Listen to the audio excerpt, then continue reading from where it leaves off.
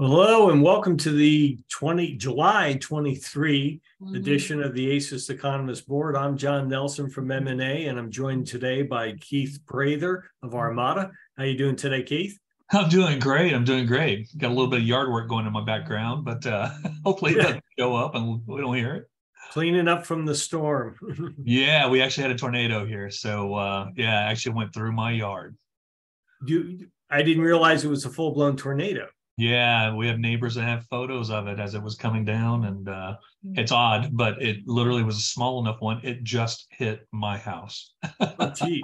But no damage to the house itself. No, not at all, not at all. But I think we will be contributing to probably the industrial production and manufacturing model this month in some way, because the activity that's going to take place and reconstructing part of my yard is going to contribute to the economy. So Okay, well, so challenge accepted. As we're looking at this and explaining industrial production to our listeners, I want you to say how the tornado that hit your backyard is shaping this curve.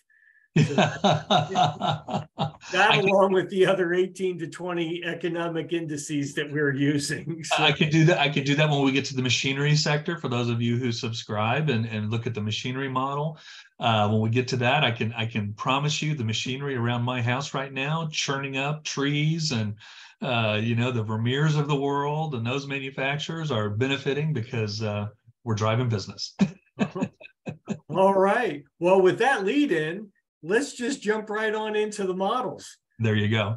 All right, so I'm going to get my screen up, and here we go. This is industrial production, and okay, a couple things to note. The overall story, as we were discussing before, remains pretty much the same.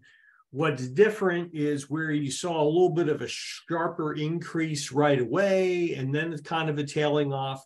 You get a little bit of a flattening period instead now and a tail off. You see that little bump on the chart, it can kind of fool your eyes when you're only talking about a single percentage point on an index. Don't worry about that bump so much. The scale on this is really, really small. So even if you look all the way out there at the far at 18 months, you see that little hook. That little hook is like 0.5 of a percentage point. So it's kind of what I would call decimal dust at this point. Just ignore it. Just look at that overall trend there. But you can kind of see we're telling the same story that we did the month before. Just a gentle, staying pretty flat, but a little bit of a decline for the next 18 months. Yeah, so John, we get monthly survey reports that aren't part of the ASIS, but there's a couple different organizations around the U.S. that actually collect manufacturing data and the purchasing managers indexes. And when you look at the PMIs, they're showing this general weakening trend, and we do see it across both the ISM survey and the S&P Global surveys. And new orders are weaker. We're getting some peak season, second half of the year forecasts now that show that this year the U.S. is probably going to experience a very odd peak season, and it's interesting because we don't have a lot of data in the models that show this. But what's fascinating is when we think about inbound containers into the United States getting ready for the peak retail season, we see a flatter period heading into November than we would have normally seen in a regular year.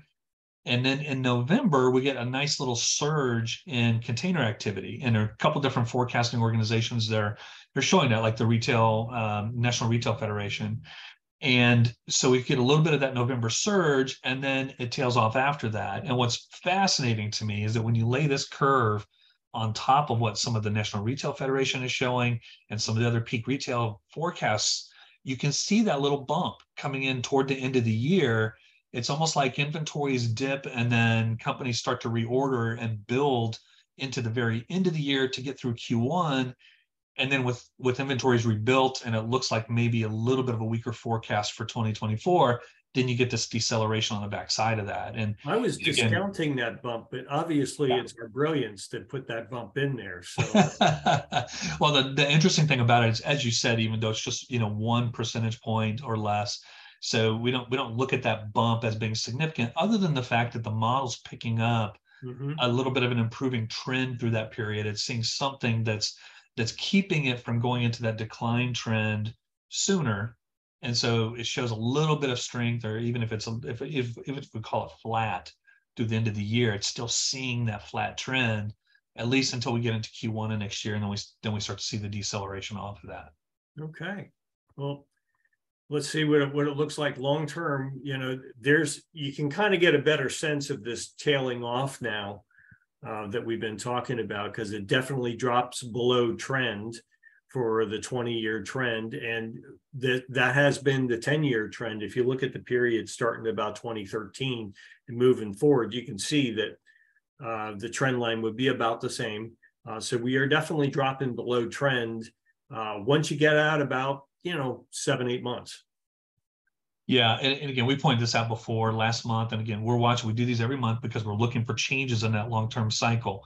It's that business cycle that companies care about, and us trying to give them 4 to 6 months of warning before a change in cycle occurs. And so here, what we would be looking at, John, is obviously what we've talked about before, is that this is giving us a hint of maybe a soft recession or a soft landing. Some will call it a rolling recession, where some industries go into recession before others, and then as new industries start to see some softness, others are rolling out of recession. So it's almost like a cycle that kind of looks like this, instead of everything going in and coming out at the same time. And so what we're showing here is, at least the model's giving us an idea that out there about 18 months out, there's at least a bottoming process occurring. So the model is seeing something that's telling it that, unless it's a false positive, that there's maybe some optimism that you kind of get into the second half of 2024, and that maybe that cycle is changing and turning, and we get into a growth cycle. So we'll go with that for now. I mean, again, it looks like as a manufacturer, you're going to see fits and spurts of activity through probably Q3 this year before you hit that downturn cycle, which gives you a little more time to kind of prepare a little more in earnest for that downturn. Sure. Well, let's take a look a little further up the value chain and look at primary metals. And primary metals, it's still showing a slight softening there towards the tail end of it, or as we move forward. Much the same as what we were seeing in the May forecast, although not as severe, if you will, as what we were seeing before, but generally telling pretty much the same story. Maybe a little bit more positive. Well, yeah, I mean, if you look at that scale, and maybe you can talk more to that, but before, the model was looking at 75 points on that scale. Yeah. Now it's kind of reversed up to about 90, and that's a big jump. It's a big jump. It is a big jump. But it's at the upper end of last month's bounds, right? So that cone of variability we talk about, it's kind of interesting, because the model was seeing scenarios that would push it to that upward bound, and now we're kind of getting that. We don't model the defense sector, and I know you and I talked about this last month in the videos, but we're starting to see a surge in spending that's accelerating in the defense sector. And so anything touching primary metals in some of the big durable goods categories like automotive, aerospace, the defense sector, anything in non-residential construction, we're starting to see some good growth and some good development there. And so I think maybe the model's starting to wrestle with that a little bit and trying to see maybe a little more optimistic outlook. Again, yeah. I will call this a flattening, and I know the next chart will kind of actually illustrate that for us. So yeah, you can see it where it used to tail off significantly before. You can see it trying to creep back up towards trend over the long term. A little bit above trend initially, but not too far off of it. Yeah, it is interesting too, because when we went into the Great Recession, we've talked about this before, where the Great Recession was interesting because it created a great reset, and a lot of industries offshored a lot of business and a lot of procurement. And we know in the primary metal sector, you did see a lot of that offshoring at the time. And so that's what that long-term downtrend looks like. And we're hearing and we're getting hints that maybe there's going to be an improvement in that activity, and that you're going to start to see more onshoring of sourcing of primary metals and materials. And so maybe on a long-term basis, we start to see this curve over time, over the next 2 years, start to really claw back out and maybe look a little more like what we saw in 2011, 2012. I mean, that would be the highly optimistic side of things. But you listen to the federal government, you listen to the defense sector and other industries, they really want to try and get a lot of this production, back as close as it can to, this marketplace, the USMCA markets where we're consuming it. Sure. All right, so let's take a look at the spot between primary metals, getting it out of the ground and refining them, and to IP Man itself, right there at fabricated metal.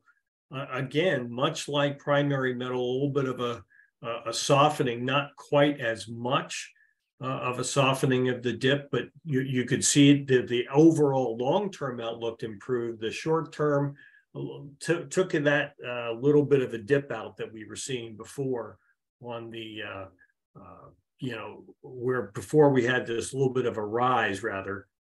They kind of flattened that out and just bring it out over time.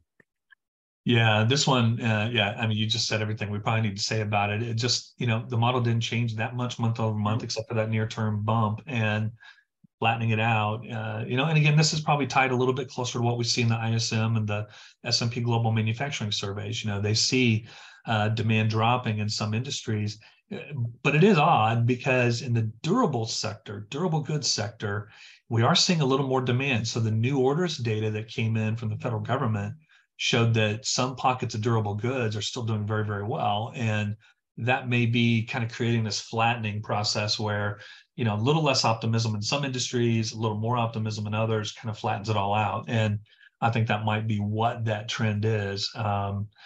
Again, we'll look and see what happens over the next couple of months, but I feel like Q3 is going to be kind of critical in setting the stage for the next 12 to 18 months after that. And it all has to do with consumption of inventories and pulling inventories down, and whether the global supply chain kind of gets reset in the process of, going through the next quarter. And we'll see what happens. I mean, I see a lot of different speculation on, whether it's going to be, complete reset, which means the global supply chain just gets completely retooled and everything upstream from raw materials and labor and energy all the way down through the manufacturing process and then down to consumption gets completely reset and everything starts working again. Or do we continue to see too much inventory in too many sectors and the whole upper end of the supply chain from the manufacturer up gets choked off because every time a new order flows into a manufacturer, they just go pull a part off the shelf and they fulfill the order that way.